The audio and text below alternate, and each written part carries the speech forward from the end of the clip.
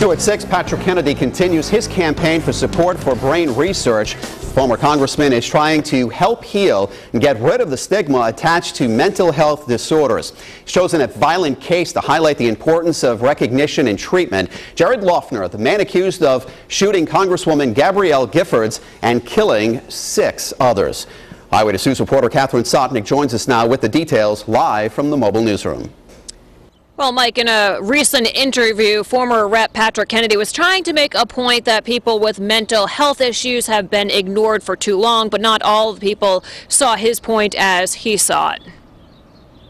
In the CNN interview titled Patrick Kennedy Coming Clean, former Rhode Island Representative Patrick Kennedy implies that he has sympathy for Jared Lee Loughner. He is the alleged shooter in the Tucson rampage that injured Representative Gabrielle Gifford and killed a half-dozen others.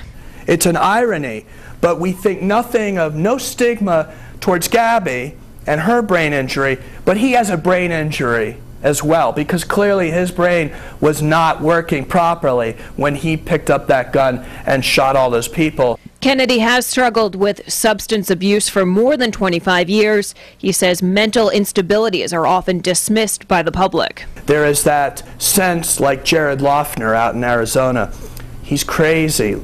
They look the other way, not thinking that this is someone who's sick and needs health care.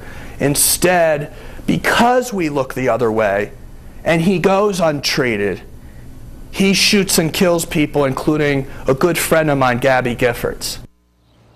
And at this point, Kennedy does not have an official spokesperson, but we did put several calls into a longtime Kennedy chief of staff and a family friend.